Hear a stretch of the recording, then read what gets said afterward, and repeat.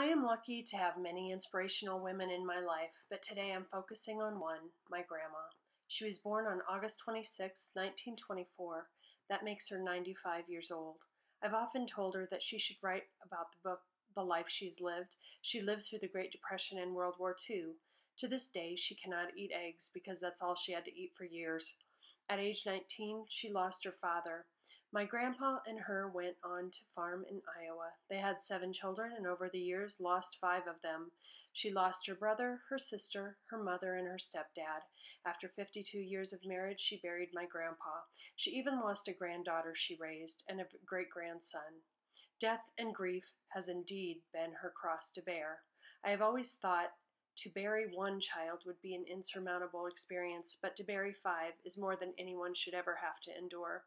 When I ask her how she's continued on, she just says, "The sun comes up every day, and you have to get up with it. Life goes on." She credits God for getting her through all of her dark days.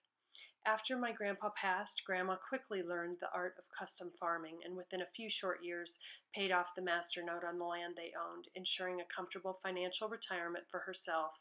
She's a very smart lady. Now, at 95, she's battling this latest crisis, living in an assisted living facility where visitors are not allowed.